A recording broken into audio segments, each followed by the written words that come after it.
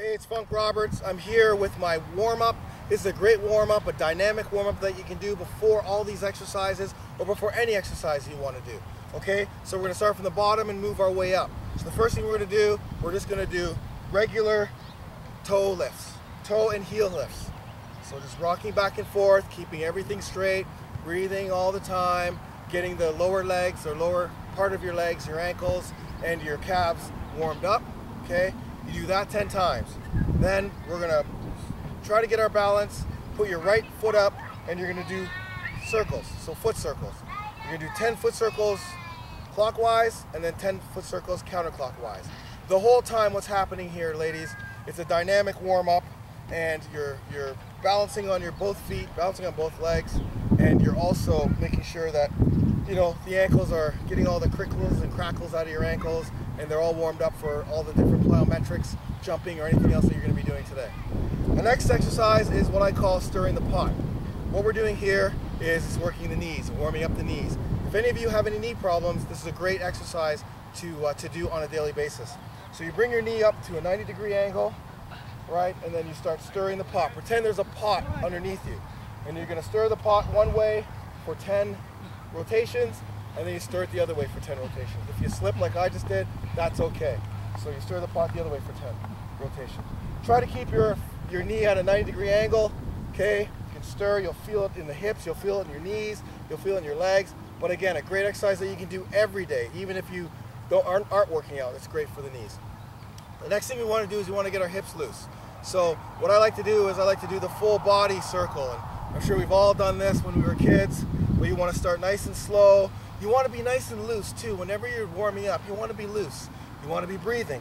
So we're going to do hip circles, and we're not only going to go nice and narrow, but we're also going to make them bigger and bigger, stretching out the full body. You should feel that in your back, and then you start the other way.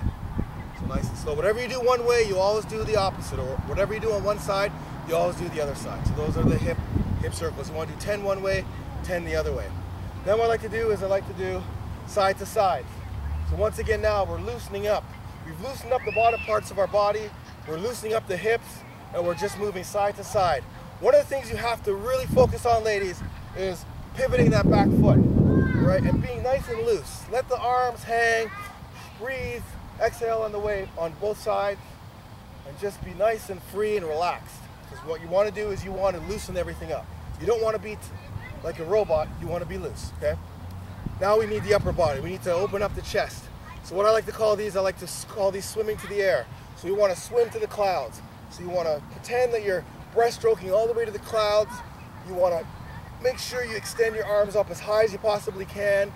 Nice, and make sure your knees are nice and soft. And you're just trying to go all the way up to the sky, exhaling every time you breathe. So it's every stroke you're exhaling. And then once you get to the sky, you got to come back. So we backstroke. So now we're loosening up the shoulders, we're loosening up the upper body, and we're backstroking our way down. So you want to do 10 breaststrokes up and then 10 back. So now your shoulders are loose. Maybe you want to just bounce up and down a bit. You want to get nice and loose, shoulders are nice and loose. And now the neck, the upper body, the neck portion. So now what we want to do, ladies, is we're just going to turn side to side. Exhale, side to side. So chin, best way to do this is chin to your shoulders. Chin to the right shoulder, left shoulder, chin to the right shoulder, chin to the left shoulder, chin to the right shoulder. And now what we're going to do is we're going to do ear to the shoulder. So bring your ear down, bring your ear down. So when you're doing this, you always want to do 10 per side. 10 per side to make sure that you're loosening everything up. Hold it for a second and then move to the other side. And then we've done turns, we've done side to side, but now we've got to go back and forth. So tilt your head back, exhale, bring your head forward, chin to your front, to your chest. Back, forward. Again, you do 10 reps, both back and forward, and you're ready to go. Now your body's loose, let's do a couple of jumps, and you're ready to work out.